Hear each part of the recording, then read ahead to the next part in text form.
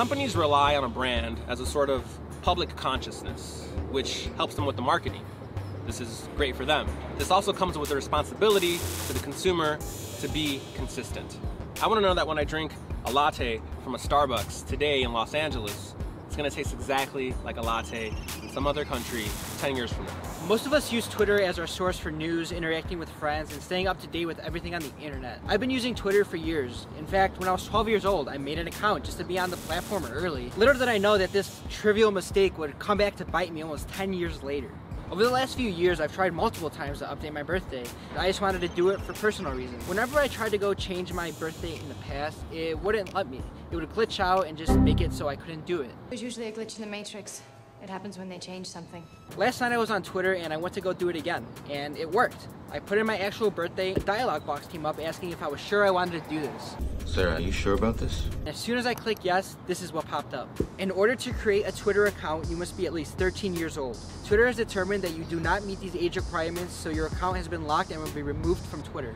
Twitter locked me out of my own account because it thinks I'm too young. They think I'm a 13-year-old kid. No way.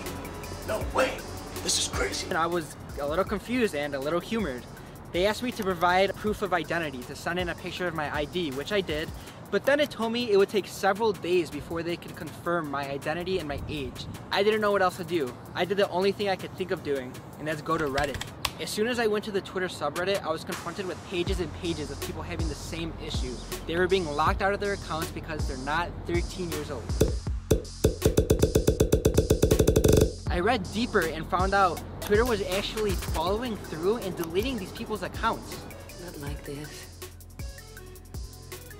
Not like this.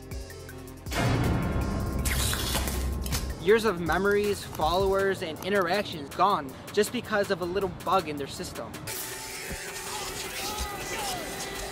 This is when I became genuinely upset. So I created another Twitter account in the hopes to reach their Twitter support team and let them know of this issue.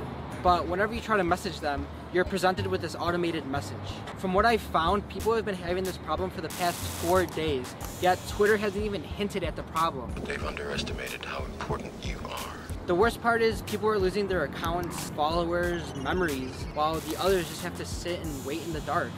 If you're also experiencing this, just know that you're not alone. Thousands of other people are falling victim to this bug, and Twitter is yet to act on it. It's very unacceptable and unprofessional when the users are the ones that have to take the fall for a bug, especially when Twitter even goes forth and deletes the accounts. Have to understand, most of these people are not ready to be unplugged. If you want a response from Twitter, please share this video so they can actually take responsibility for what's happening. It seems like something that shouldn't have to be done, but we need to hold them accountable for their actions. If you're a big company, especially like Twitter, it's your obligation to your consumers to be reliable, be consistent.